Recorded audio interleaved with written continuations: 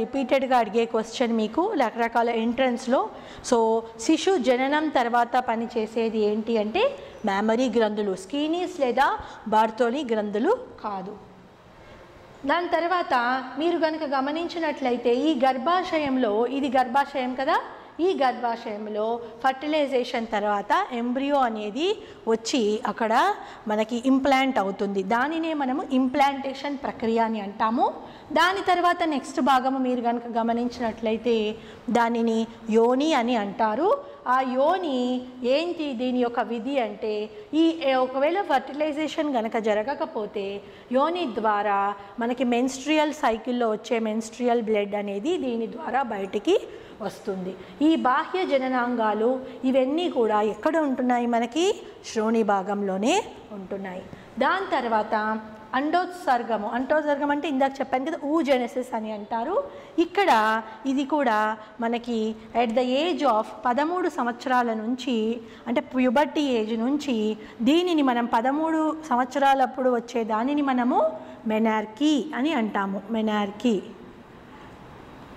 అదే ఇది ఎప్పుడు ఎండ్ అవుతుంది అంటే మానవుడి స్త్రీ ప్రత్యుత్పత్తి వ్యవస్థలో 45 నుంచి 50 సంవత్సరాల లోపు ఇది ఎండ్ అవుతుంది. దీనిని మనము మెనోపౌజ్గా చెప్పుకుంటున్నాము. సో ఇంతవరకు కూడా ఈ సంవత్సరాలన్నీ కూడా మనకి అండోత్సర్గము లేదా అండం అనేది విడుదల అవుతూనే ఉంటుంది. ఈ అండం విడుదల అవ్వడానికి దాని యొక్క కారకాలు మనకి ఏ విధంగా హార్మోనులు అనేవి, ఇక్కడ మనకి ఫాలికల్ స్టిమ్యులేటింగ్ హార్మోన్ పేరులోనే ఉంది. ఫాలికల్స్ అంటే ఫాలోపియన్ ట్యూబ్యూల్స్ ఉన్నాయి కదా, వాటినే అక్కడ ఇది బాగా కూడా దాని యొక్క హార్మోన్లను స్రవింపజేస్తుంది. దీని తర్వాత ఫలదీకరణం అంటే ఫర్టిలైజేషన్. ఫర్టిలైజేషన్ అంటే ఒక మేల్ గ్యామెట్ వచ్చేసి ఫీమేల్ గ్యామెట్తో కనుక, మేల్ గ్యామెట్ వచ్చేసి ఫీమేల్ గ్యామెట్తో కనుక సంపర్కం జరిగినప్పుడు దానిని వచ్చే ప్రోడక్ట్ని మనము జైగోట్గా అభివర్ణిస్తున్నాము. ఇది ప్రక్రియను మనము ఫలదీకరణం అని అంటున్నాము. దాని తర్వాత శిశు జననం.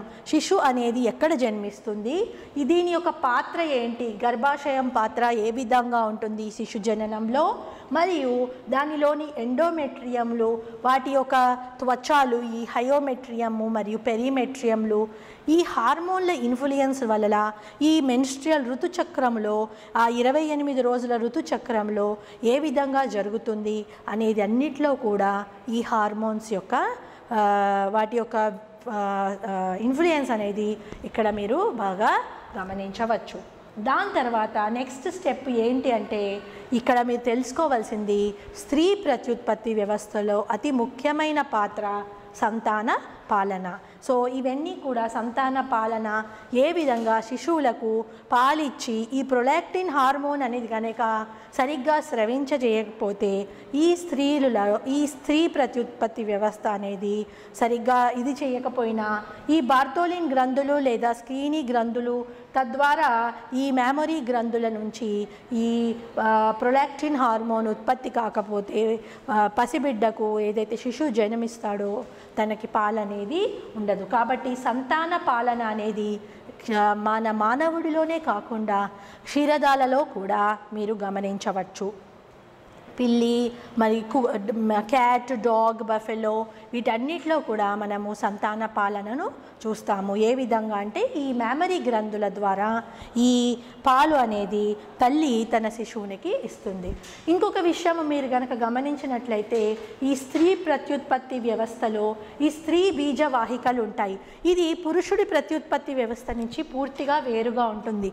పురుషుడిలో ఏ విధంగా ఉంటుంది, మనకి రెండు కూడా అంటే మనకి ఈ ఎక్స్క్రీషన్ మరియు ఈ రీప్రొడక్షన్ రెండు కూడా ఒకే వాహికలో నుంచి మనకి శుక్రవాహికలు మరియు ఈ మూత్రాశయము రెండు కూడా మూత్రనాళికలు ఇవి కలిసి మేహనం ద్వారా బయటికి వస్తుంది. కానీ స్త్రీలలో అలా కాదు, ఇది కంప్లీట్గా కూడా ఆపోజిట్. ఎలాగా అంటే ఇక్కడ మీరు కనుక గమనించినట్లయితే ఈ గర్భాశయ ముఖద్వార కుల్యము ద్వారా మీరు ఇక్కడ మీకు ఇది ఓన్లీ కూడా గర్భాశయానికి ఉపయోగపడుతుంది. ఇక్కడ స్త్రీ ప్రత్యుత్పత్తి వ్యవస్థ వేరు మరియు విసర్జక వ్యవస్థ అనేది వేరు.